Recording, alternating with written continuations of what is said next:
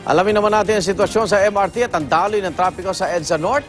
Live sa North Ave Station ng MRT, narito unang balita ni Bernadette Reyes. Bernadette. Igan, magandang umaga. Humigit kumulang kalahating oras po lang mula na magsimula ang operasyon ng MRT. Pero heto't umaabot na ang pila hanggang dito sa baba ng MRT-North Ave Station. Ibig sabihin ay meron ng pila papasok ng platform at papunta rin doon sa ticketing booth.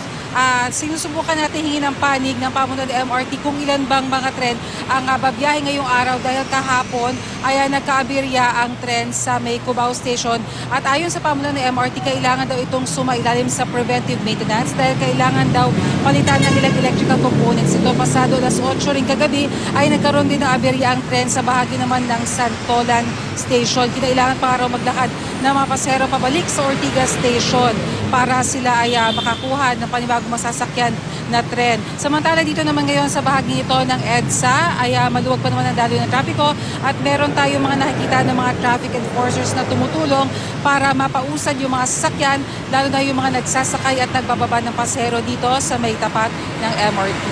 Yan muna ang latest mula dito sa EDSA North Avenue Station. Balik sa iyo, Igan. Maraming salamat, Bernadette Reyes.